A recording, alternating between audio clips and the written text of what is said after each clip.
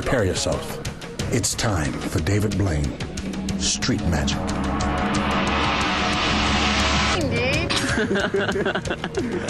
Here, Emmett, you remember when you did magic for me for the first time?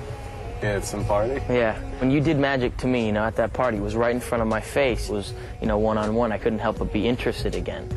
So why are you now doing a TV special? I mean, I'm curious. How do you think your stuff is going to translate? It's so different than what's been done before. I don't work with fancy props. There's no beautiful showgirls. There's no elaborate sets. I work with people. It makes the magic spontaneous. It's like everybody's trying to do the next biggest special effect. I mean, it gets bigger and bigger. I mean, when's it going to stop? So do people ever think you're just some freak when you come up and do magic to them, or are they always really responsive? No, sometimes I'll walk up to somebody and just be like, can I show you something? And they won't know what I'm going to do, so they'll just be like, get out of here, I don't want to see it. What kind of an influence did your mom have on your magic?